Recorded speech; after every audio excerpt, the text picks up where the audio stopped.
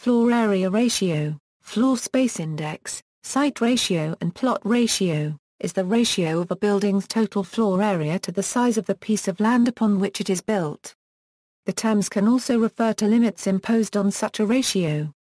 As a formula, floor area ratio equals /. Thus, an FSI of 2.0 indicates that the total floor area of a building is 2 times the gross area of the plot on which it is constructed, as would be found in a multiple-story building. Terminology: the terms most commonly used for this measurement vary from one country or region to the next. In Australia, floor space ratio is used in New South Wales and plot ratio in Western Australia. In India, floor space index and floor area ratio are both used. In the United Kingdom and Hong Kong, both plot ratio and site ratio are used. In Singapore, the terms plot ratio and gross plot ratio are more commonly used. In the United States and Canada, floor space ratio and floor area ratio are both used. Used in zoning, floor area ratios are used as a measure of the density of the site being developed. The ratio is generated by dividing the building area by the parcel area, using the same units. The floor area ratio can be used in zoning to limit the amount of construction in a certain area.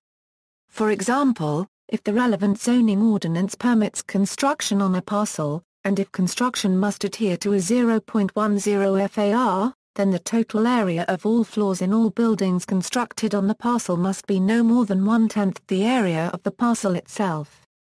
An architect can plan for either a single-story building consuming the entire allowable area in one floor, or a multi-story building that rises higher above the plane of the land, but which must consequently result in a smaller footprint than would a single-story building of the same total floor area.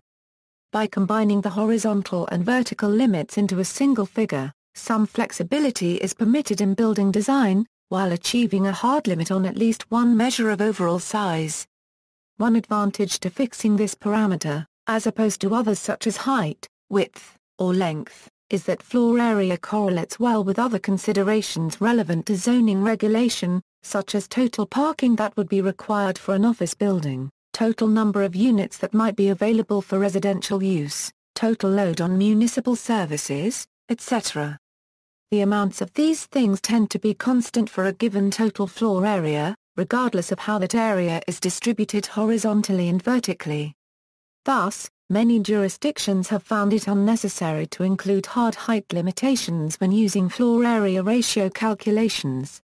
Impact on land value: Edward Vtasek noted that the allowable FAR has a major impact on the value of the land. Higher allowable FAR yields higher land value.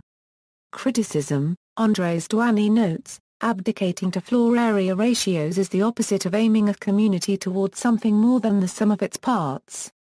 FAR, a poor predictor of physical form, should not be used when the objective is to conserve and enhance neighborhood character. Whereas traditional design standards enable anyone to make reasonably accurate predictions, recognize violations, and feel secure in their investment decisions. If FAR is carelessly combined with traditional setbacks, assembled lots have a considerable advantage over individual lots, which has a negative effect on fine-grained cities and the diversity of ownership. Japan has extensively adopted the floor area ratio in the zoning system since 1970. The evaluation of the adoption is, however, controversial. Some say that it has deteriorated the skylines and building lines in Japanese cities. Others claim that it has protected the residential environments. Footnotes. References: Merriam, Dwight. The Complete Guide to Zoning. McGraw-Hill.